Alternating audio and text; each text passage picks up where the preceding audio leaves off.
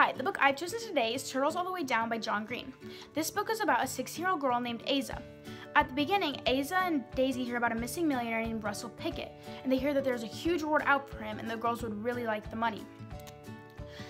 Aza used to be good friends with Pickett's oldest son, Davis, so they set up a meeting with him, hopefully getting details. They actually become good friends with Davis, and Davis and Aza eventually date. At first, the girls wanted to find Russell Pickett just for the money, but at the end they wanted closure for Davis and his younger brother.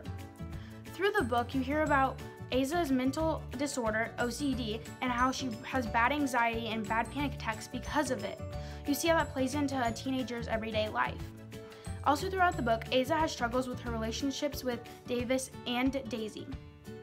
This is a great book and a good overall read for anybody who's looking for a new book to read.